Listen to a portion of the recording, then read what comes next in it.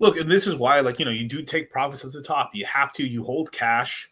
And then you also look, this is also diversifying away from crypto, is you get some real estate, you buy your house, your res. Like if you make enough money from crypto, you should be able to buy a moderate house, whether it's $400,000 or $1,000,000. That's pretty much 99% of you guys. You know, you guys aren't buying fucking a crazy fucking mansion overlooking that.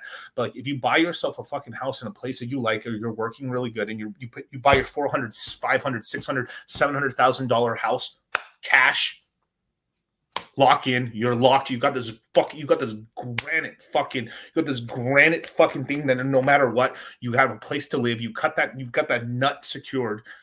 And then you can focus on getting some rental properties or a side business or something else out that's way. If this crypto shit ever does go away, you're golden. You're golden.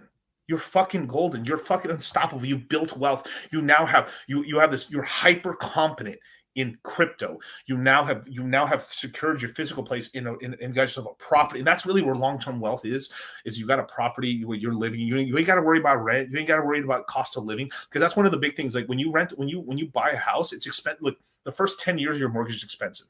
The second 10 years of that 30-year mortgage, it becomes kind of negligent. And then, I mean, it becomes kind of like, it doesn't really hit your bottom line anymore. The last 10 years, it's zero. But I shouldn't even tell, like when my parents bought their first house back in 2001, right? 2001, 2002, right? It cost nothing. It literally cost like, it may have cost like a couple hundred, like barely like 200, 300 grand.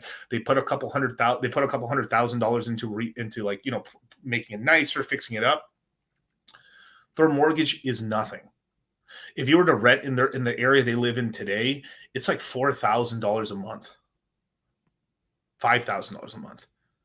They're like paying a quarter of that in mortgage.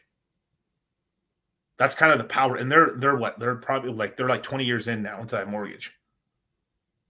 That's what happens. It's because the inflation will inflate, like that debt goes, it becomes nothing.